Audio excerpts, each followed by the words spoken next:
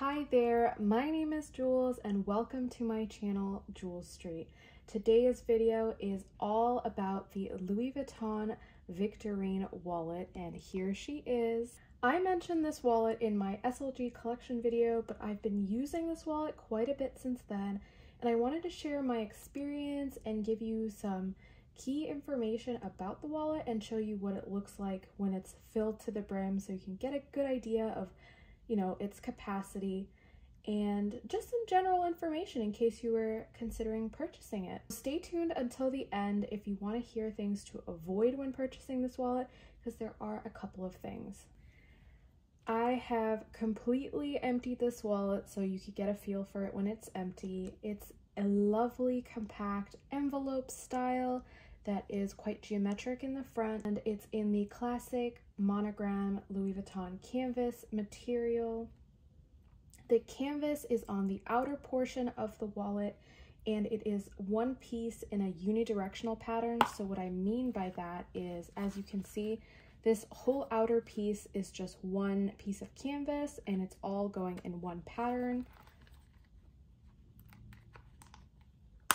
This version of the Victorine wallet has the gold pop snap closure hardware that makes for a very satisfying pop. And inside is this gorgeous caramel brown leather interior with 6 card slots total, 2 extra compartments underneath the card slots, a cash slot back here, and a small coin purse as well. The coin purse also features the second piece of gold hardware in the form of the zipper of the coin slot and the zipper pull, at least this ring right here. It has this nice leather pull that matches the interior of the wallet. It's a nice little touch. It looks like a little bit like a tie almost.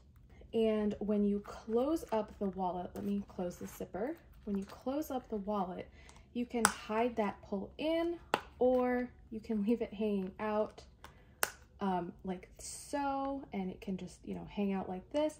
But I prefer it to be hanging inside or tucked away inside, and it just looks nice and neat like that. The heat stamp of the wallet is located right here, and as you can see, my piece was made in Italy.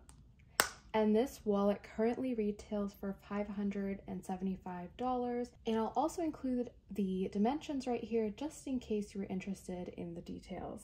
The Victorine wallet comes in all the different canvases with different interiors, like a beautiful fuchsia leather interior option that has the matching fuchsia button, and it even comes in a fully empreinte leather as well. I picked this canvas exterior version because I wanted this particular wallet to be as durable as possible while also having a durable but leather interior. Louis Vuitton canvas is quite durable in my experience, and it doesn't get damaged or wear easily, and it's a lot more carefree. You don't have to worry about it as much. And I also do quite like the classic monogram, and I thought it looked quite cute in this piece, and it paired really gorgeously with the caramel brown interior on the inside, and it just made it all the more attractive. The most attractive part of this wallet to me is its functionality. It is such a compact and stylish wallet, and yet it has the perfect balance of storage items that I need on the day-to-day while still staying quite neat and compact. So I really do love all the card storage here. So there's, as I said before, 6 slots, and then there's also these really nice spacious compartments that I also fill with cards as well. And I love that I have the option to carry cash, and I'm not worried about my cash falling out because of how compact and tight the wallet is.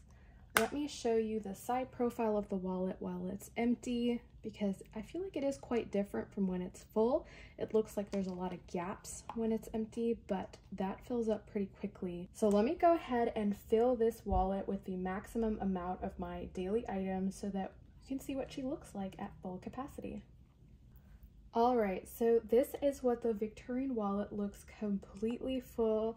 Let me show you from all the angles So as you can see here, this is the side angle from this side. And here it's a little bit different, and that is because of the way the card slots are set up. Here is the bottom of the wallet. You can see it's a little thicker on this side than it is on this side. And the top of the wallet, same thing, and that is because of the way the card slots are set up. So I am using up all 6 of the card slots, the cash pocket, and I only have a couple of coins in the coin purse, but I also do have 10 cash bills in the cash pocket. I have 14 cards in here. So I have the 6 cards here and then 4 cards in each of the slots back here. I only have 2 coins in the coin purse because that's actually just all the coins I have at the moment. But in general, I don't like to put a lot of coins in this because I feel like it becomes very lumpy and distorted because of how compact the wallet is. So I definitely would say that one downfall of this wallet is that if you have a lot of coins, this doesn't really accommodate that very nicely. But I will say overall, I think a strength of this wallet is that you can carry quite a large amount of cards. I have, like I said, I have 14 cards in here right now, and I can still carry cash and just those couple of coins. The card slots are very secure. I don't feel concerned that anything is going to fall out of here. I recommend that you don't push the cards all the way in the beginning because honestly, it's actually very difficult to get them out in the beginning, but it does loosen up a bit as you use the wallet. Now that it's full, as you can see that it's a bit top heavy this side, and that is just because of the way the cards are stored. Honestly, I feel like if they had switched this around, it would be more even, but it doesn't make that much of a difference to me. I think it still looks pretty balanced. This really is such a versatile wallet, and it is really compact, which I think is its most attractive quality, other than how it looks, of course. And that is why I think it's the overall perfect daily wallet. I don't have any trouble closing the wallet like this. It really easily fits in all my crossbodies and my coat pockets and my handbags.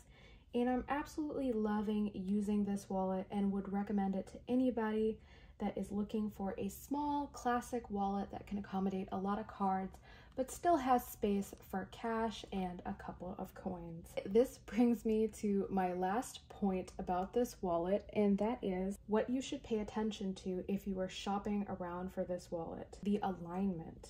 Now I'm talking about when the wallet is empty, because it's a little difficult to see this when it's full because of the distortions I talked about. If you take into account the alignment in the beginning when it's empty, that distortion won't be as obvious. And so let me empty out the wallet just to show you. So when the wallet is empty, the monogramming should be perfectly symmetrical, and the alignment between this top folding part and the bottom part should also be symmetrical and balanced. And what I mean by that is that this shouldn't be slanted this way and it shouldn't be slanted this way either. Nothing should be wonky, especially when it's empty. So the reason I'm mentioning this is when I purchased this wallet, I was actually shown a wallet that had a weird like wonky slant like this, and I asked to see a different one, and this one was a lot more symmetrical. The pattern lined up really well. And it's just something that you should be careful about when you are making a purchase that is as expensive as this, because the last thing you want is a wonky wallet. And then once you start putting your cards in with the way it's designed, it's just gonna look even wonkier and even more like off balance. That's just one thing to keep in mind. And like I said, I always like to make sure that the monogramming is also kind of lined up, because that is not always something that happens. And that is more specific to if you are considering a monogram wallet. Those are just some things to consider that I value that I thought maybe I would share. Anyways, I hope you enjoyed this mini review, overview, and tips and tricks when it comes to the Louis Vuitton Victorine wallet. I hope that this information was helpful. Let me know in the questions down below if you have any questions at all, and I will do my best to answer them. Thank you so much for watching this video. If you enjoyed it, I would love if you liked and subscribed, and I hope to see you in the next one. Bye!